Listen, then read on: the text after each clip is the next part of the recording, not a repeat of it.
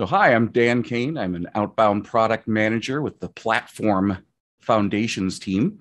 And we're going to talk about the question today: what is the purpose of performance analytics? Very important question. It's a fundamental question of what we're doing. So, when we talk about a purpose of performance analytics, what we're really talking about is vision or surfacing what others may never have seen or thought to ask for. That's what we see what is invisible to others. But most importantly, it's a shared vision. And when we talk about shared, we really mean we're talking about process improvements, things we can do to improve processes within the platform. It's a platform tool, and we're here to work towards process optimization. So I want to go through an example of what this means to me.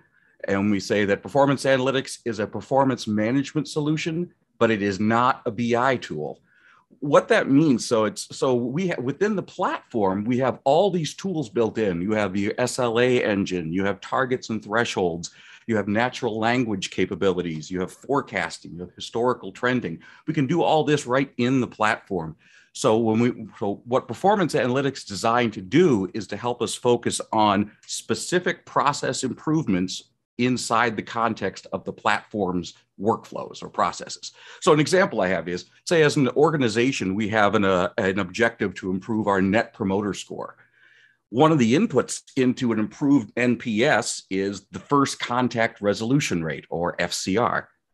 How do we improve FCR through performance? You can't just tell your first level techs get better at answering more. So I could put that measure on a dashboard, but it would tell them only what the outcome of their process. Are they getting better? Are they not getting better? What I want is to surface something on a dashboard that helps them understand how they can get better, how they can improve that. So one factor of first contact resolution is the application of knowledge articles during the case triage. We want to see all of our triage resources improving at utilizing knowledge then. So let's say I'm a customer service dashboard owner. My job is to put together the dashboard for customer service. I provide a dashboard where knowledge usage rate is captured.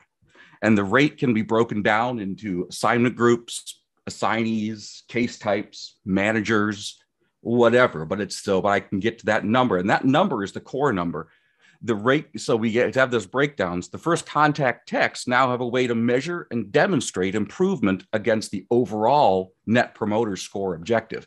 So it's alignment on a top level objective that we're surfacing metrics that are important to help the individual resources in the process get better at pieces of the process. It's a preset target.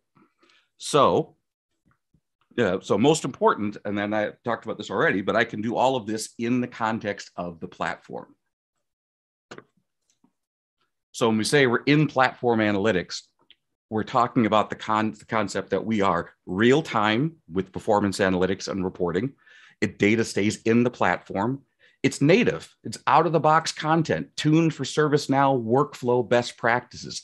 This is not taking all of my data out to an external tool and trying to figure out what it is I need to measure. We have all the data. We have SLAs. We have metrics that we can set up specific measures when I capture. All of that is tuned specifically for the ServiceNow platform, and also very importantly, it's more secure. So it's protected in that the data in the platform is already automatically applying all of the ACLs and various access rules that we have set up within the platform. So if I can report on high-level metrics, aggregate metrics for a specific process, but I might not have the rights to be able to see the individual cases, on a case-by-case basis. That's fine. I could see the overall score, but the ACLs within the platform already set up prohibit me from seeing the cases I'm not supposed to see.